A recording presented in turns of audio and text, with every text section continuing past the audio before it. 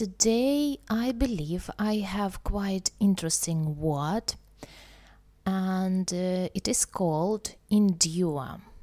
When I think about endure, I believe that this word is full of stress because I have to endure something that I don't like.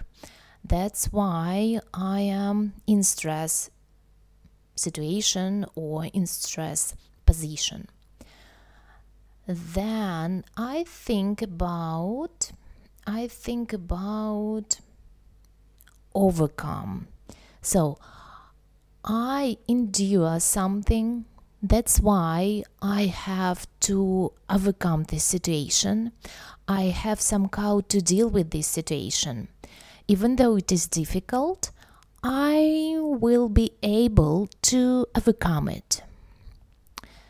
And for this, I need patience.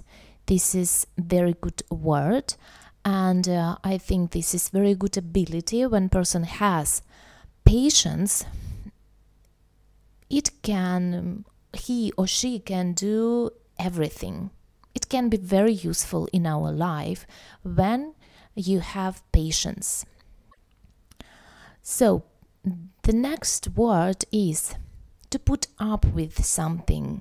So when I endure something, I have to close my eyes and I have to put up somehow with this situation that I don't like. So I put up with something. And the last word is suffer.